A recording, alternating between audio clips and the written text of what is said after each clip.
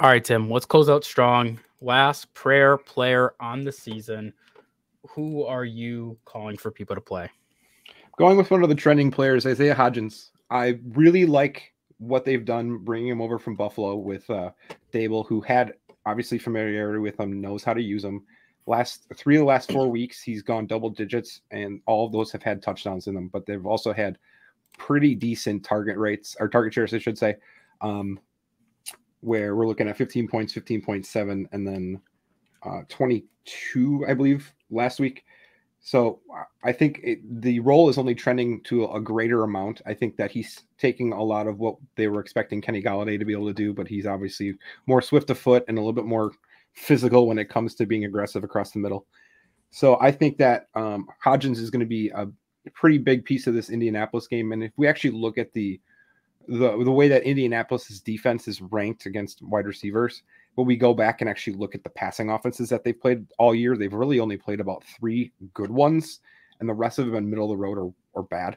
And they've actually given up decent amounts of passing yards, I want to say, for the last 6 weeks for sure. So I think that Hodgins is going to be a pretty key piece of this offense, especially for a team that's looking to lock up a playoff spot.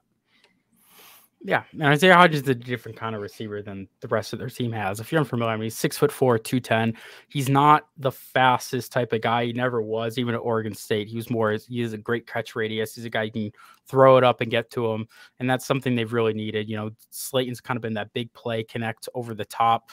They have a couple little guys they've tried it underneath, but Isaiah Hodgins has brought a different dynamic to the team. He's seen, you know, as we mentioned, around that 15 to 20% team target share each single week. So he's absolutely been involved.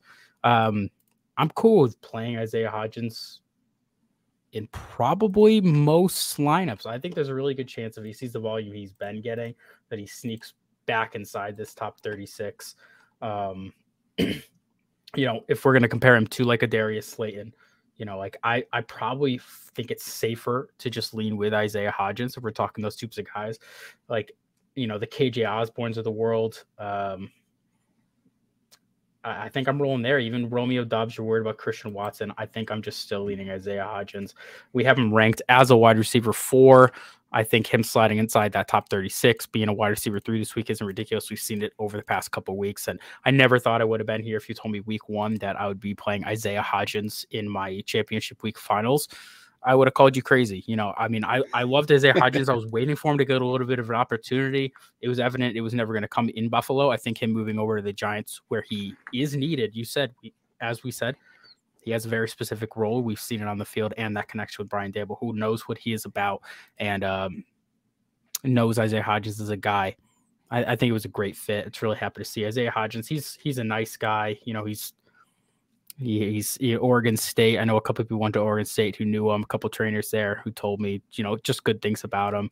I've always been rooting for him. It's good to see him connecting on an opportunity. So hopefully he can connect this week and help bring home some championships.